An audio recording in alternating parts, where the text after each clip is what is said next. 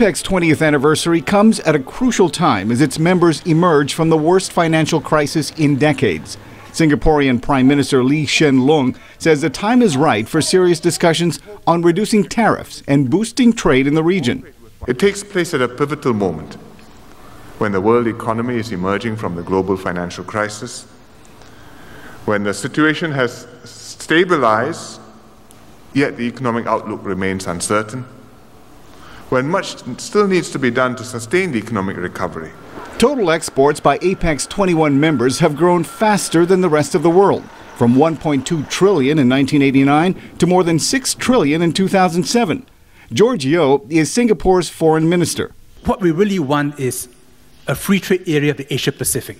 The proposed free trade zone would be marginally larger than its European and North American counterparts, but Yeo acknowledges agreement among such a diverse group will be difficult. But let's keep pushing in that direction through bilateral and regional free trade agreements, creating a positive competitive dynamic. The group has heard similar proposals before, but this time the world spotlight will be on APEC.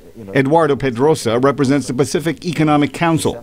One of the main criticisms of APEC is it was unable to do anything substantial for the economies affected by the Asian financial crisis. So what's happening today with the global financial crisis is going to be a real test of whether APEC can deliver something meaningful to the citizens of the region.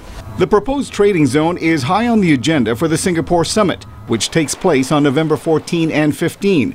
Proponents say it would bring together more than 40 overlapping or duplicate agreements under one roof and bring greater stability and prosperity for the region.